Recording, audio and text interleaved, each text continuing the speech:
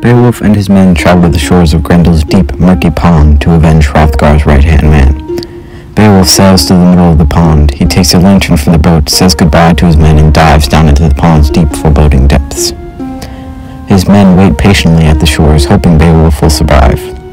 Beowulf seems to fall for hours until he finally reaches the dark bottom floor. Trolla is waiting for him there. They run at each other, scratching, punching, and clawing at each other. Beowulf's sword fails him, and Trolla kicks him across the cave floor. She then climbs on top of the cave and finds a gold sword. She jumps from the cave with ease and lands near Beowulf's limp body. She delivers the life-ending blow to Beowulf's neck, and blood spatters the cave floor. Beowulf seems to disappear into the pond itself, and all but his blood remains for his men to find. His men know Beowulf has failed and return to their ship. There is no helping this land now. They flee back home. Trolla is not finished with her work. She triumphantly leaps from the pond's water and heads for the mead hall. She kicks down the door and conquers the hall.